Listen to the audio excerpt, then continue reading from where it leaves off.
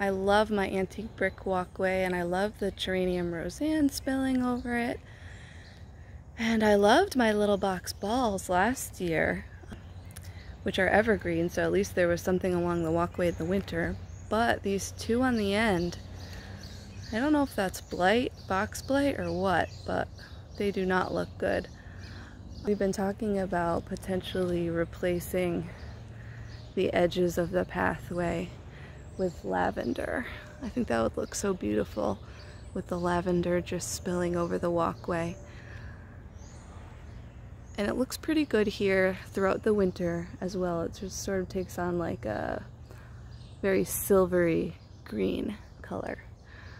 So potential changes to come to the front here. It's not looking so great with those brown box balls on the end.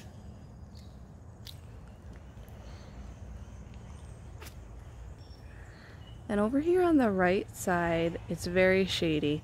We have this beautiful red maple tree that desperately needs to be cut back. But it's pretty shady over here, so these are all shade-loving plants. We've got the Japanese forest grass there on the right, berry smoothie coral bells on the left.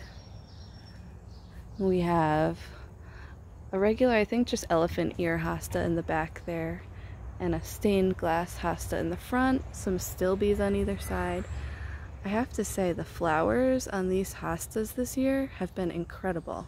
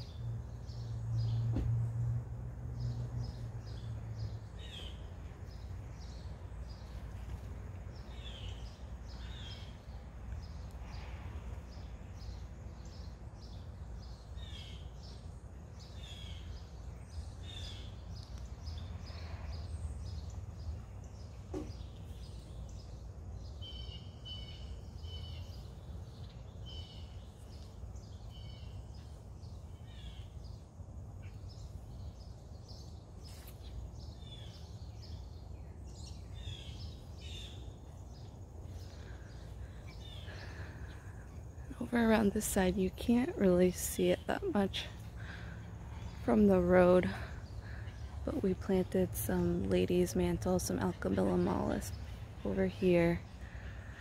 There's a bleeding heart. This always happens. It dies back, has beautiful flowers in the early spring, and then it dies back as soon as it gets hot. We have a bunch more stilbees and some more hostas over here.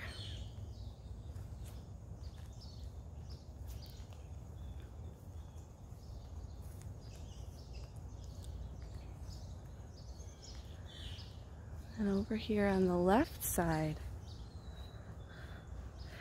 gets a little bit, it's more half sun, half shade. So there's a bit more variety in the planting over here.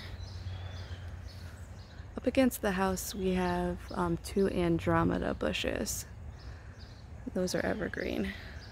They have beautiful white flowers in the spring.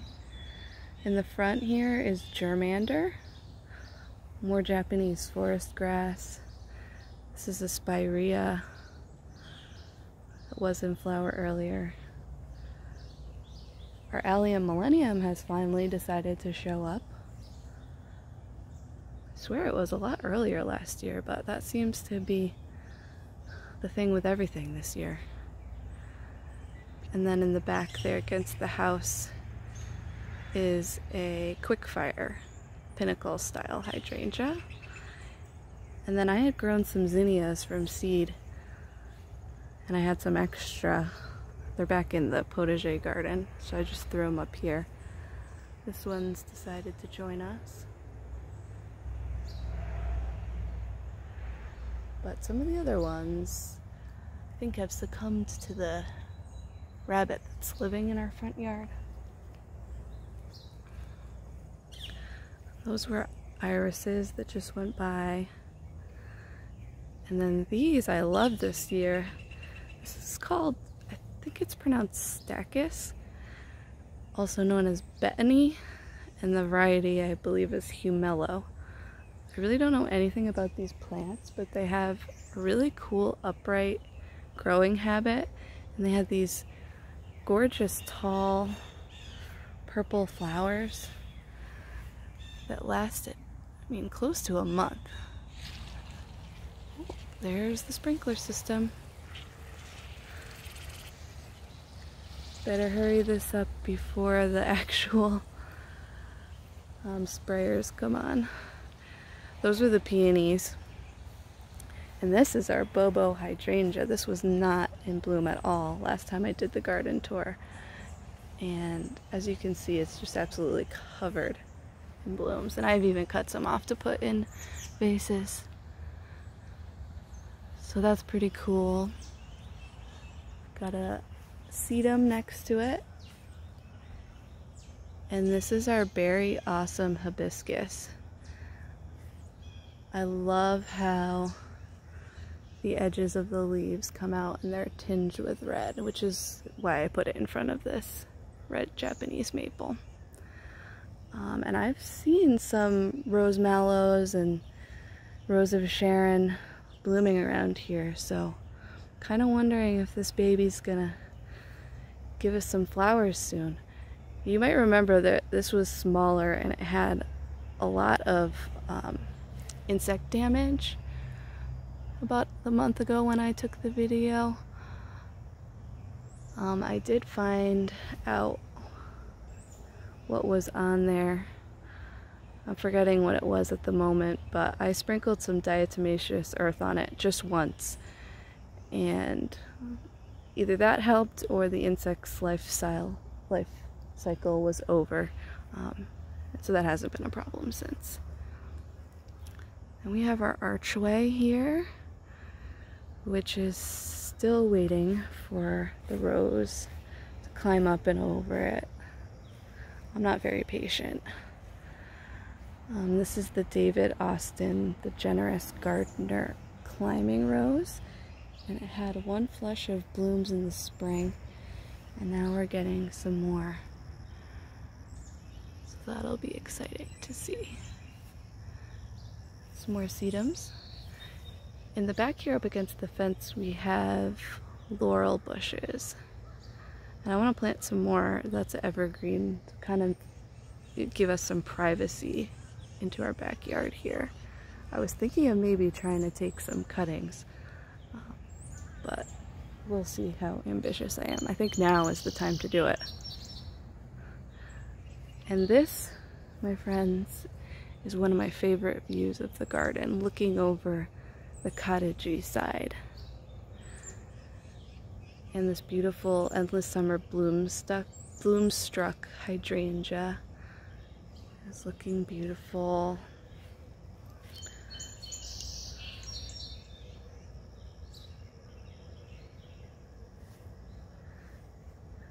There's a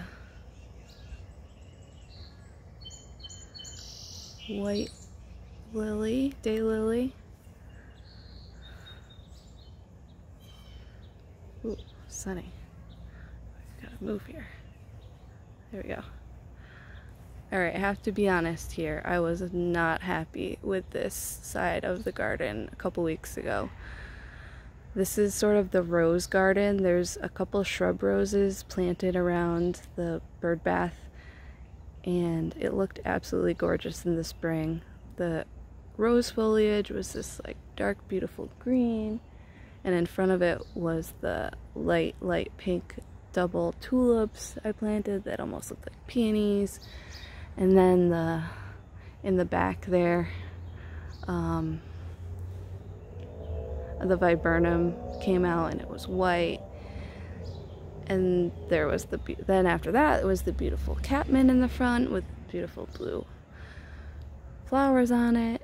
And then all the roses came, all these pink,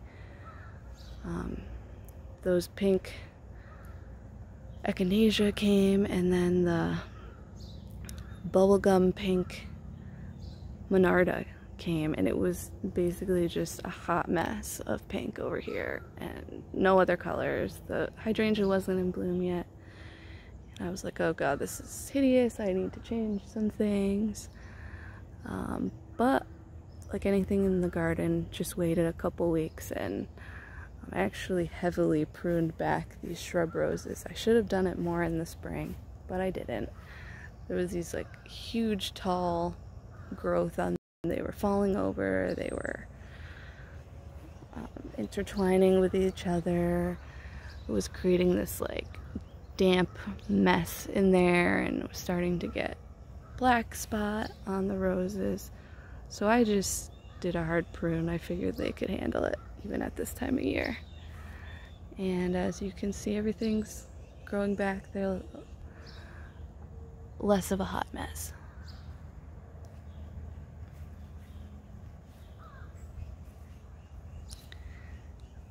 On the other hand, this part of the garden I have been loving. Sort of our idea for the color scheme, when it originally was planted, everything was very purple, and there was the agastache on the right there with the lime green color, but we added some more lime green over on the left there, and I'm super happy with this lime green and purple color scheme.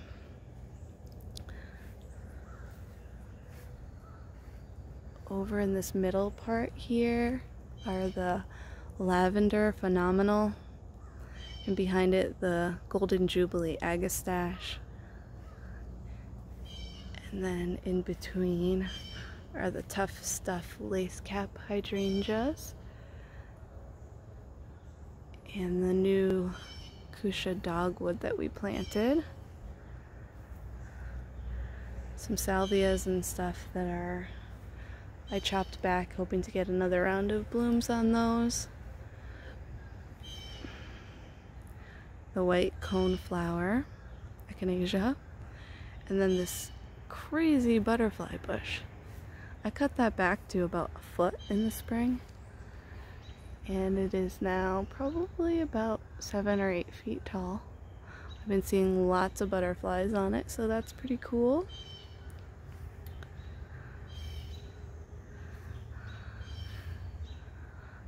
I love this sea of echinacea here. The only problem is there's actually a liatris hidden back here.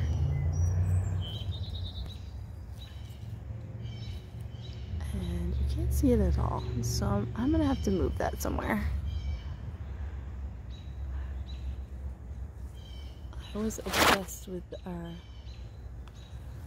Allium sphaerocephalon this year.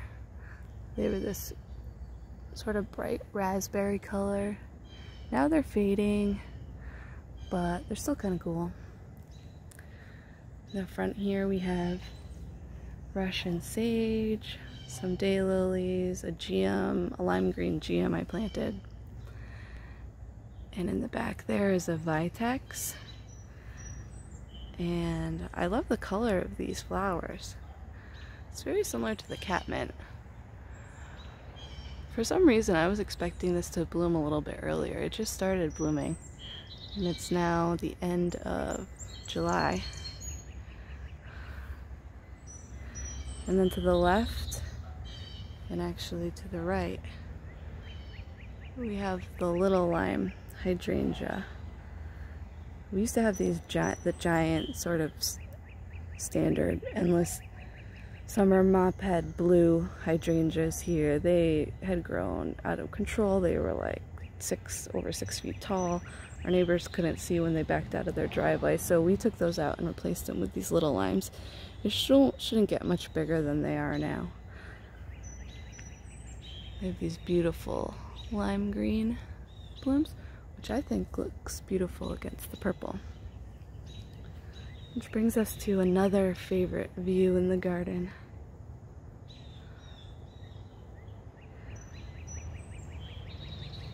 And then on the end here, we have Amsonia as the frothy plant, a sedum ground cover, And then I had put in these obedient plants last year, kind of on a whim. They were probably like 6 to 8 inches tall, and they were in bloom. And I probably didn't read the tag, so I had no idea they were going to get this tall. But they're kind of mixing in with the Amsonia, and I kind of love it, so that was a happy accident.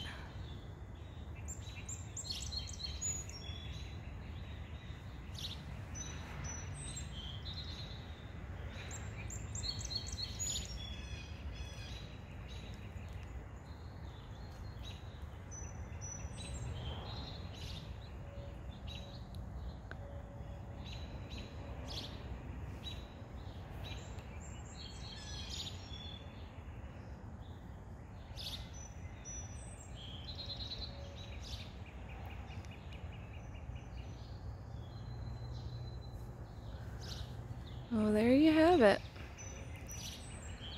That is how our Zone 6B Rhode Island cottage garden is looking at the moment. It's the end of July. Pretty happy with it. Probably will still make some changes next year. But that's the fun of it.